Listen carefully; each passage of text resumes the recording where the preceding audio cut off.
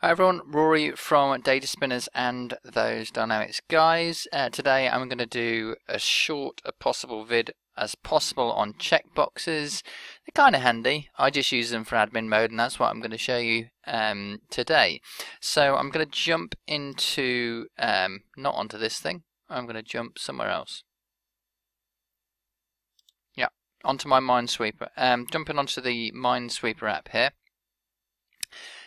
And I've got an empty screen, and I'm just going to show how to insert a checkbox. So controls, checkbox, and the naming convention that I go for is rename chkbx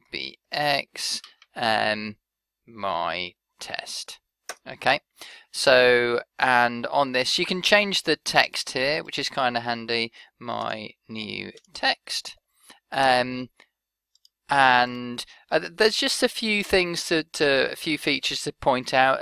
They you know, I think an awful lot of the options are kind of the same, you know, as any other text box or anything like that. And I'm not really going to go into those. The default, you can set the default to be true, so that would change that. That'd be, well, potentially handy. It never particularly it's not a big concern to me one way or another. And you can do things where it does on check, and so when you check it, something might happen. When you select it, something might happen, or uncheck it. I don't particularly make use of those. All I do is I make use of the output from there. And so if I did something like, I'll just put a button on the screen, say. And I could put something like the visible property on the button, and I would do checkbox my test dot value. Now that means that if it's checked, then it's visible. If it's not checked, it'll disappear. Goodbye. Appears. Right, and the way in which I use that in practice is that when I have my games, I'm trying to work out what's going on in them. Or to be honest, you know, you can imagine it in business type scenarios where you've got a complex app and you want to show and hide things based on whether or not you're in as you know, a full-on developer administrator. So this is how I use it. So this is the game. It's the Minesweeper game. Eventually it'll come onto the screen. Yeah, and currently it's in admin mode. I'm just going to take it out of admin mode. In actual fact, I have the admin mode on a completely different screen, so it's quite clean from that point of view. But just for illustration purposes, I've got the actual checkbox for the admin mode on this screen. And so what I'll do is I will click the admin mode, and that means that I can see all my little bits and pieces, that I can actually click on them and go, okay, great, that's what that's doing. Oh, that's what that makes that fire, and so on.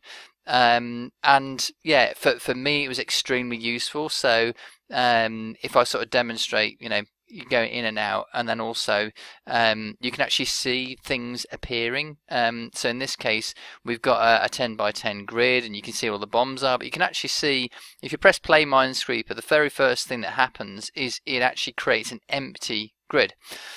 And then what happens is you hit this button here, and what it'll do is it'll lay a load of mines, and so you can watch it laying the mines there. And this was helpful to me because when I was trying to work out how to, you know, how to get the, you know, the ones and the twos and the threes working, I needed a little thing up here where I could like click it and kind of go, right, what, okay, the middle there, what is that looking at? It was able to sort of see that that was a number one. I was able to kind of click on different things to investigate to see, okay, great, that's got one next to it, and if I click on this one here, I can see that there's a one and a one and a one, because that's the logic that I used in order to kind of build this piece together. So this is how I use admin modes. I just use it for showing and hiding things, and it's good enough for me.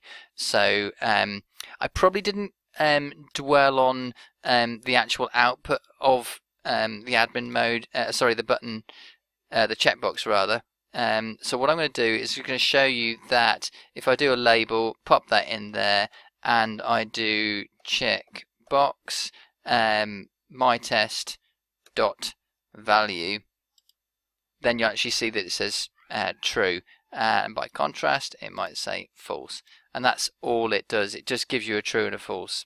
So hopefully that's of use to you in your games and your business apps, and see you again soon. Cheers. Bye.